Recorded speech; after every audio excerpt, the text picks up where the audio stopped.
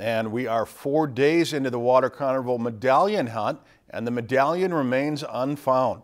Lakeland News has the honor of presenting the next day's clue each night during our 10 p.m. newscast. Clue number 5 reads, a lot of kids enjoy our pitch, hit, and run. Some of them can really hit. Where the medallion is, you can see where the Jaycees pavilion used to sit. The medallion hunt continues through the 4th of July or until the medallion is found. If it's not found by tomorrow, we'll have clue number 6 right here on Lakeland News.